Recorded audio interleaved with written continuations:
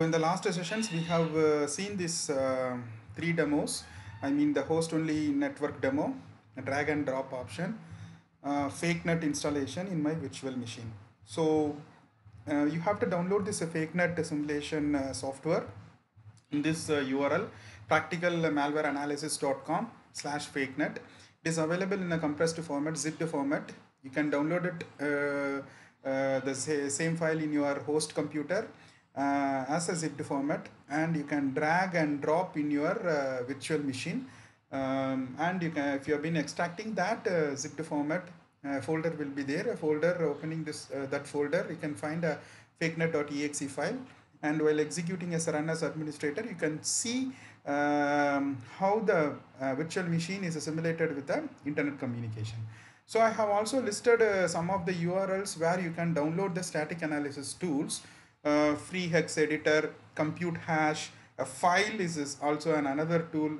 So exe info pe, P is portable executable, bin text, P studio, and the notepad plus you have plus. You have also seen this somewhere else, right? So these tools will use to identify the files, actually they identify the malware, how it has been packed, right, how it has been compiled, whether it is an executable file or whether it is a PDF file or a document file, whether the strings are embedded with that file. We can do some analysis with the help of these tools. I'm going to share this URL in the upcoming video, which I'm going to upload in the YouTube. So you can see this URL in the description of that video. You can download and you can use this tools for doing your static analysis. Right, static analysis, the main objective of the static analysis is what kind of file is actually you are going to deal with. Right, if you are getting a malware, you are going to do a static analysis. That is our objective, right? So while doing the static analysis, what is the first objective? So what kind of file is this? So you are going to identify what kind of file is this, whether it is a PDF file, whether it is a document file embedded with exe file, whether it is a portable executable file. So what kind of file you are going to identify is the first objective. The second objective is any information is already known about it. So how you can find out the informations which is already known about it? So you can extract the hash signature from that file, and you can do a Google search with that hash file. So by doing this Google search, or you can search the hashes in the VirusTotal website, you can easily find out some informations which is say for example, if that malware has been already analyzed by by somewhere and somebody else. So this is the second objective. The third objective is what do this embedded strings tell about. So definitely a malware should have some strings.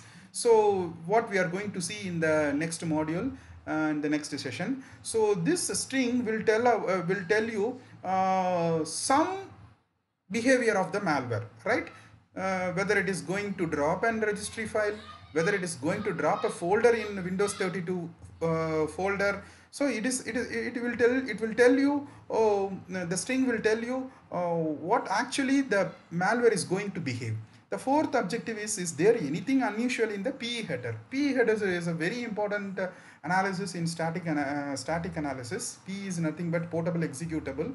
So we are going to analyze a malware file. In that malware file, we are going to deeply analyze the PE header.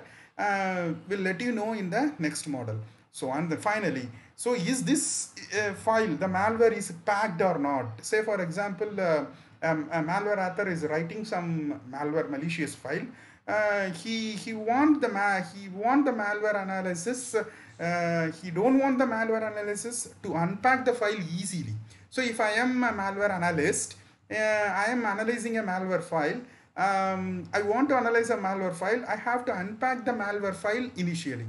So the malware author is actually doing some process to make some complication on that malware file for getting unpacked. So this is our objective.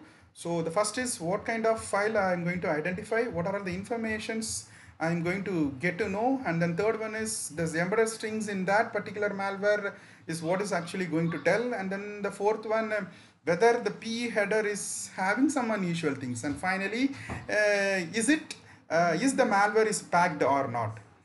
Static analysis tool, what we are actually dealing with is static analysis can still lead to malware execution. So know how your malware analysis tool works. So ensures there are no backdoors while downloading these tools and all.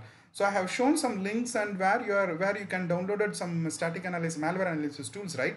So you have to check twice before installing that malware analysis tool in your virtual machine, because some malware analysis tool will exhibit some malicious behavior also. Some malware author has embedded some malicious strings in the tool itself. So you have to ensure that this how this malware analysis tool will work, and ensure that there is no backdoor and all. Ensure your tools is not actually a malware and all. So you keep on eye on the malware analysis tool while dealing with that tools. So the first tool what we are going to see here is the first process what we are going to do in the static analysis is file identification. So file identification is determining the type of your file that you're actually examining. So I'm going to analyze a malware. So what kind of file actually I'm examining, I am evaluating, so assessing. So I'm going to determine the type of the file. And then second thing is malware authors try to mask the files actually by having some double extension. Say for example, it is an executable file. Malware malicious file is a executable file. So sometimes they will change that extension into a doc file. Say for example, 1.exe is a malware file. I'm going to rename that into a 1.exe.doc file. So it seems that it is a document file. Unknowingly, some victims can execute that malware. So malware authors are trying to mask the files, maybe a double extensions, or they are going to archives. They are going to compress with some software tools.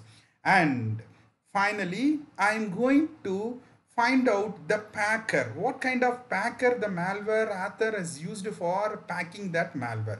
So these are all the things I am going to see. So determine what type of file is my first thing. Second one is whether it is an exe file or a document file or a PDF file. I am going to analyze, and whether it has been archived, it has been compressed, and also I am going to find out the packer of that particular malware. So this is a tool to find out the basic string of a malware, right? The basic string of a malware. So for that we will see a demo, right? I'm opening my virtual machine. So in this virtual machines I have downloaded, right, FRHED. FRHED is nothing but free hexa editor. It is nothing but a free hexa editor. It has been available in the URL what I have mentioned earlier, and it is in the form of installer file. You drag and drop here in this virtual machine. So it is in the form of this is the setup file. So you have to install this file, and you can create a shortcut of this file in your desktop, right? I am going to examining a particular malware. Say for example, I'm having a malware. It is in my malware sample folder. So this is consider this is my infected.exe is a malware. So I'm going to execute, I'm going to see the basic strings of my malware. So for that I'm opening this free hex editor, and I'm dragging this infected.exe into this tool. So you can see here, right, there's some basic strings. So the first basic string is here the MZ. If it is an executable file, then the first string will be MZ, and right, MZ. So and corresponding hexadecimal value is 4D5A. 4D5A is my corresponding hexadecimal value, and there is another string is there. This program cannot be run in DOS mode. So and its corresponding hexadecimal value. So this is the second basic string, and you can also find some.